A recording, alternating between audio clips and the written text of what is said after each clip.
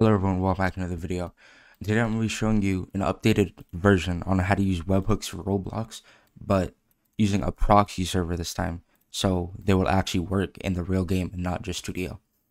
If you watched my previous upload, I explained what happened to Discord webhooks and why it didn't work.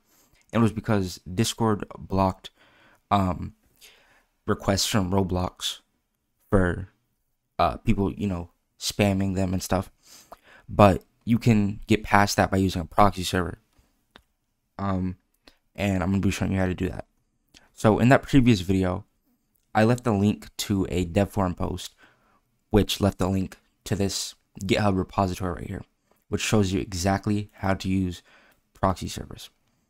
I also created a module, or not a module, a model that you guys can insert.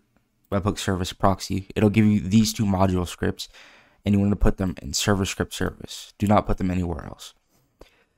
So the first step what you want to do is go to this GitHub repository. I'll put the link in the description. Scroll down here, and if you haven't already, you want to create a Heroku account.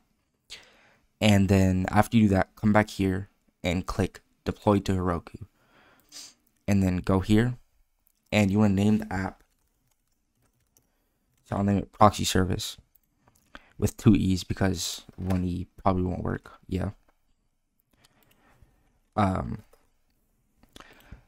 do not change anything down here. Just, select the name and yeah, click deploy app and let this run, and it should run, no errors.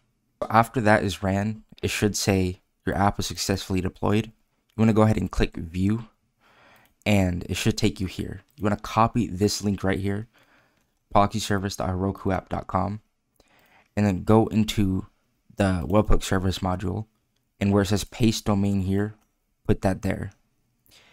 And then now you want to go ahead and click manage app. You want to go to settings, scroll down to reveal config vars, and then where it says access key, you want to copy this entire access key right here, and then paste it where it says paste access key here.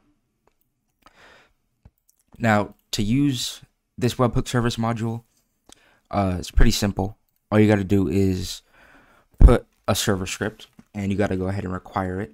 So service equals require game server script service webhook service, and I'm just going to go ahead and send a simple message. So I'll do webhook service create message, and we need a webhook, obviously.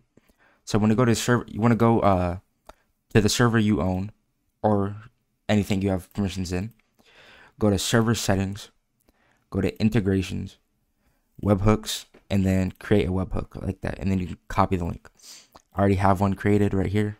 I'll just copy that and create another variable equals, and then the webhook link. So we first want to pass the webhook URL and then the message, so test message. And now once we go ahead and click play, it should go ahead and send it right here. Yep, SpideyBot test message. Now, like before I showed you, it only worked in Studio. But now if I publish this to Roblox and then go ahead and open the place, it should work. Alright, so I'm in the actual game now, and you can see it's sent right here, SpideyBot test message. And open the server, there's no errors at all. So yeah, the proxy service way, which is the way I just showed you, is the completely fixed way.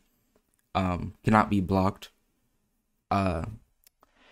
So if you have any problems with my past videos, just go ahead and follow this tutorial, but do the exact same thing in that video, and it should be working perfectly fine for you. And one more thing I forgot to mention is that since using Heroku, using the free version, every month you run out of dyno hours, so you won't be able to use the proxy servers, but you can create another account doing the same thing, and then use that for the month, and then after that month over, you can switch back.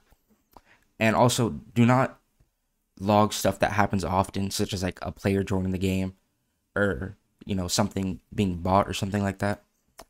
Yeah.